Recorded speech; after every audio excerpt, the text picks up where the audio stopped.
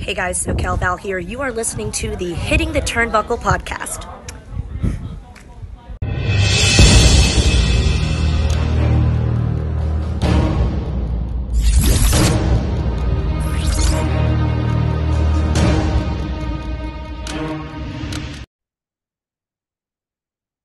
Welcome everybody back to the Hitting the Turnbuckle channel. I am your host Adam Cousins, and Smackdown has finished only a few short hours ago. Smackdown centered around the return of Randy Orton and a decision that he has to make going forward, and we'll get into that. But Smackdown started with Damage Control segment with the whole of Damage Control minus Bayley, with Bianca, Shotzi, and Charlotte. Bianca wants the title back. Charlotte wants the title back.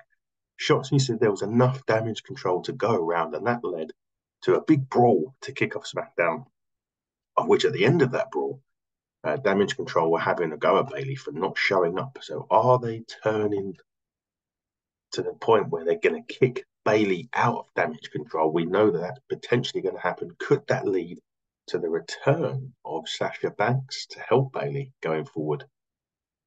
You know, there is rumors that talks are progressing with Sasha Banks and the WWE. So it'll be very interesting as we lead up to the Royal Rumble to find out what direction they're going in. But it seems as if the dissension within Damage Control now is at a point where they're getting ready to move Bayley out of the group. First match on the show, Bobby Lashley was going one-on-one with Butch. Butch, obviously, from last week where Ridge left him in the match. So he's now on his own. Bobby Lashley picks up the victory with the spear with that match. I think they're moving in the way where we're going to see Pete Dunne return instead of Butch, hopefully. We're not sure what's going to happen with Ridge, but Bobby Lashley wins that. And actually, next week on the Tribute to the Troops SmackDown special, Bobby Lashley will be a part of the US title tournament, which we'll talk about in a minute. So it could give Bobby Lashley a chance to win a bit of gold back. He was a former United States champion very, very recently as well. Nick Aldis is there with a SmackDown contract. He wants to sign Randy Orton to a permanent exclusive SmackDown deal. Adam Pearce is also there as well to try and sign Randy Orton to a Raw SmackDown contract. Paul Heyman at this point asks, if Nick Aldis has put the whole.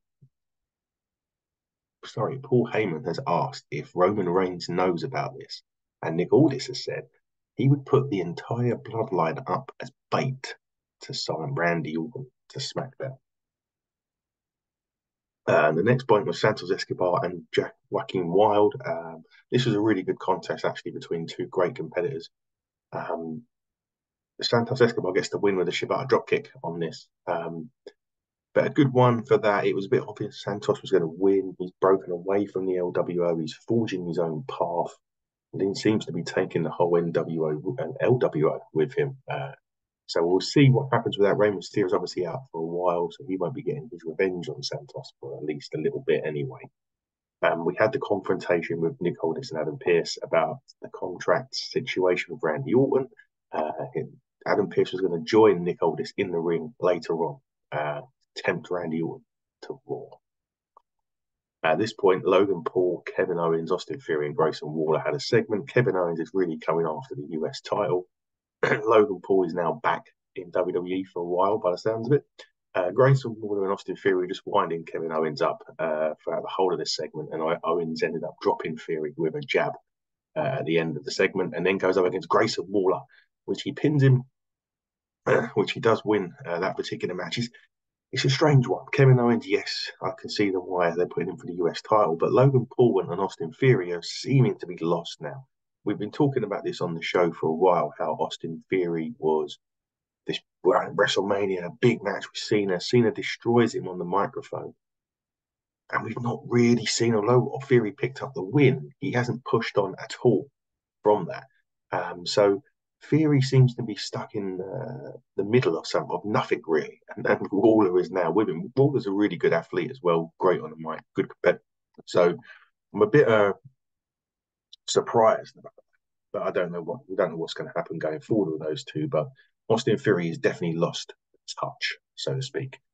The fourth match was Bianca versus Kairi Sane. Bianca wins that by a pinfall.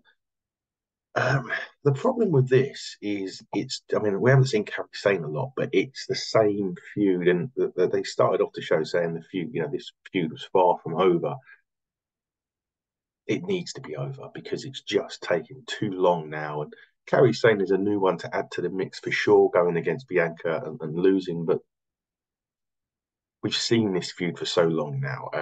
Charlotte wants a title again as well. Probably she wants to have a shot at the title.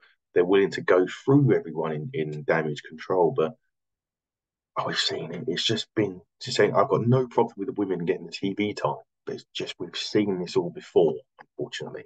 And yeah, it's not really this good for me to be seeing this all over again. The main part of SmackDown was Randy Orton's contract signing. Who was he going to be? Who was he going to go to? Who was he going to join? This was a very back and forth between Adam Pearce and Nick Aldis trying to get Randy to sign. And Nick Aldis made the point that the bloodline, the people that took him out, were on this show. This brings out Paul Heyman. Then the bloodline attack. And they go for Randy Orton. Jimmy and Solo go for Randy trying to attack Randy Orton. That brings out LA Knight, who assists Randy Orton with cleaning house. Randy Orton has both the contracts in his hand and he throws one away. And the one that he threw away was the contract to Monday Night Raw. He signs the SmackDown contract. He gets on the microphone and says, Paul Heyman, call Roman Reigns and you tell him, Daddy's back. And then Nick Aldis gets in the ring, holds up the hand of Randy Orton. Bang. He hits him with the three most devastating letters in wrestling, the RKO. He RKO's Nick Aldis to end the segment. But Randy Orton is now officially SmackDown's brand. So going forward, exclusively to SmackDown, which generally means exclusive to SmackDown unless WWE want him on Raw. We know this doesn't really matter anymore, but exclusivity to SmackDown, storyline purposes, Randy Orton. So we know the direction now that the Viper is heading towards. He's heading towards a showdown with the tribal chief, Roman Reigns, which I'm assuming will be at the Royal Rumble. But guys, this was a much better episode of SmackDown. It's been on a lull quite recently. This one was fantastic. Really enjoyed this episode. Really good one. And hopefully next week is a tribute to the troops special. CM Punk will be on SmackDown next week, as well as Dragon Lee versus Santos Escobar, Bobby Lashley versus Karrion Kross in the US title tournament, and Charlotte Flair will take on the Empress of Tomorrow, Asuka. But guys, this has been the SmackDown Review Show. Hit us up on Twitter on HTT Buckle. Hitting the Turnbuckle podcast across all other socials and you'll find us. We have coming up on the show, CJ Carter will be doing a year review with Ignite. So we're going to have the host, the general manager of Ignite Wrestling, CJ Carter, back on the show to discuss the whole year of Ignite Wrestling. We're going to have Eric Bischoff back in a couple of weeks' time to discuss part 2. We left it at TNA. We're going to be doing TNA, WWE fan questions. Myself, Fiona, and David will be on that. And also, another guest that we're just finalising the date. It could be the first guest of 2024. Could be none other than the former Adam Bomb, the former member of Chronic, Brian Clark. Maybe will be joining us soon. We just need to work out the dates, but we've got a commitment from Brian to be joining us soon for a chat. So we're looking forward to that as well, guys. We'll be back tomorrow with the Dynamite review, Collision review. Myself and Dave are going to be all over AEW tomorrow, so look forward to seeing those videos dropping. But until then, everybody, buckle down and stay safe.